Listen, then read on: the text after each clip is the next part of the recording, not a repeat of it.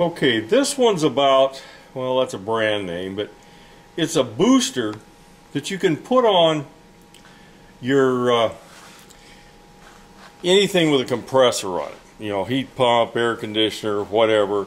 If it does not have a hard start kit, you can put this thing on. It's a real quick and easy thing because it just mounts right across the run cap. What makes these things tick, and are they any good? Okay, here's one that I've taken the top off of. There's a top there, and the rest of it's just a start cap. That's all it is. There's nothing else to it. Okay, inside here are the things that actually make this thing work. And let's take a look at those things. Okay, here's a look at those buttons when we take them out. And they kind of fit like this.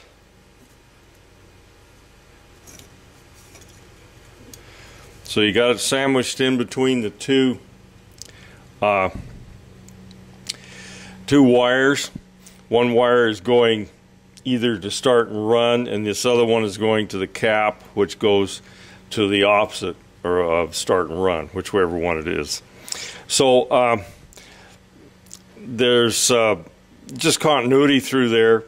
The continuity when it's cold, when it heats up, the continuity goes away. That's all there is in there, nothing else to them. Okay, note I've got this placed in a vise and I've got an ohm meter up there. I'm going to check the resistance. Okay, you can see we're running about 30 ohms resistance cold. When I did this with the PTC start device, I ran about 32 ohms, which is pretty much the same thing. There's two of them, so the ohms is going to be more like 15 or 16 because they're in parallel. So let's warm it up. Before I warmed it up by just heating it by putting power to it, I'm going to use a torch this time.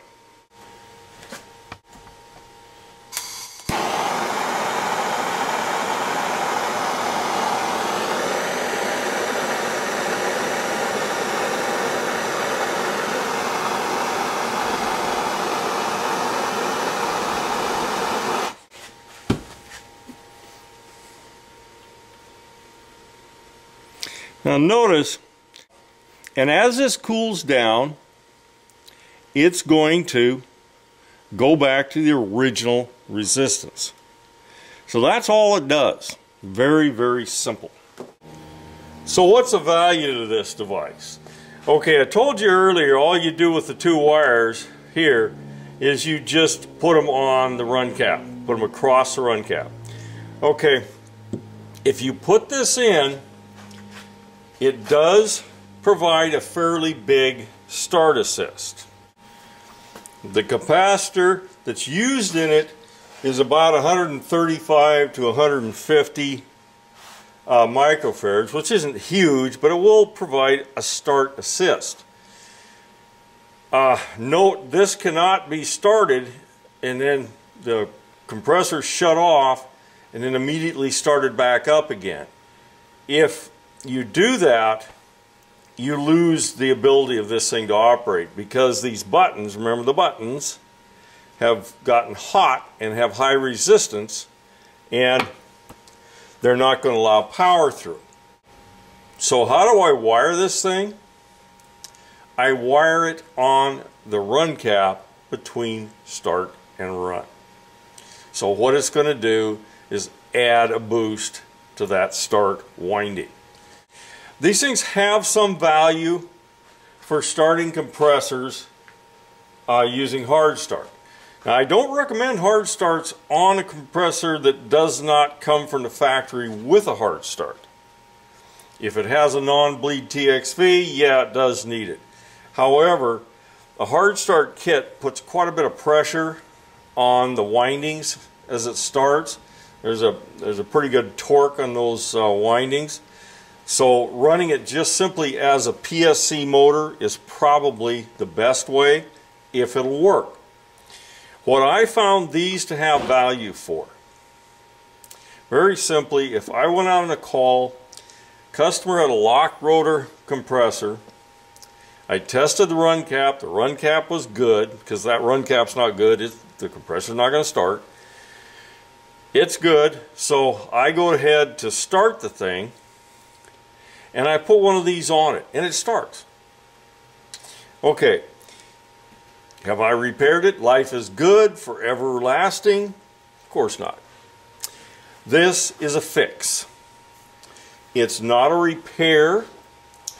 Let's take a situation, a person has a 20-year-old heat pump. Won't start, I come out, I put the Super Boost on, and it starts. Okay, then it's running okay, and I try it several times, and it starts each time.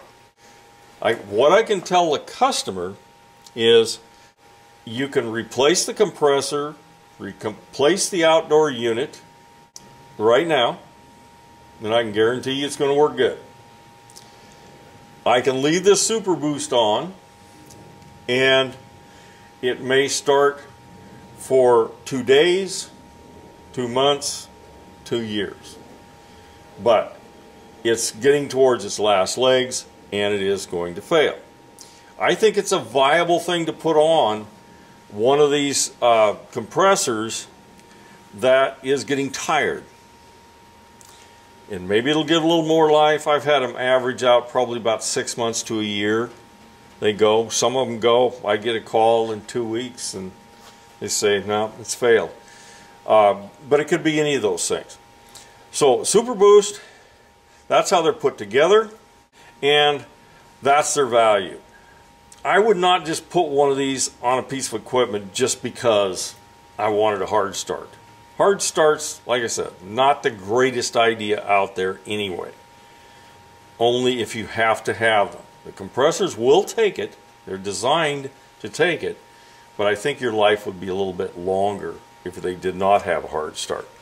So, a little bit of a fix, kind of an interesting way they put those things together.